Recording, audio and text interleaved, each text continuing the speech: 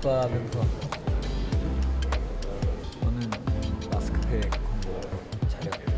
따뜻하고 자연스러운 느낌이어서 고양이랑 함께 집 같은 공간에서 촬영하고 있습니다. 아까 2마리 있는데 한 마리 너무 많이 먹어서 별로 먹는 거 관심 없어요. 그래서 계속 중요한데 도망가요.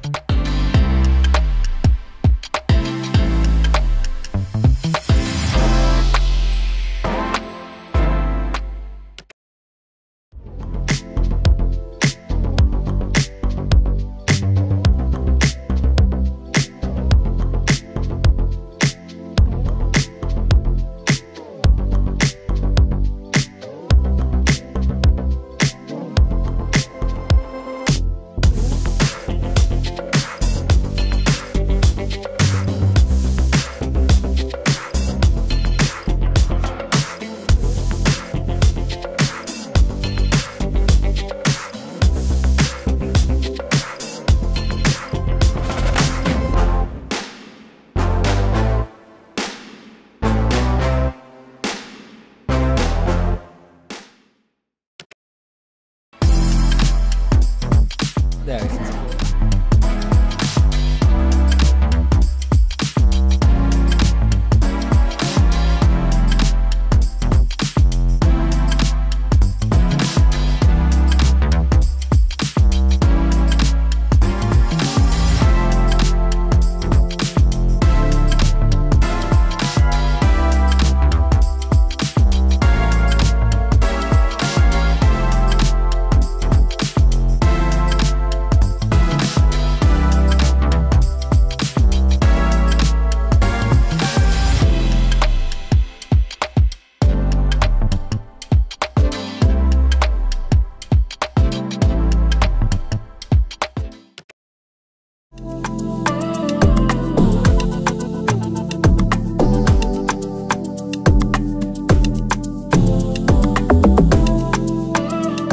사실 어제도 해봤어요.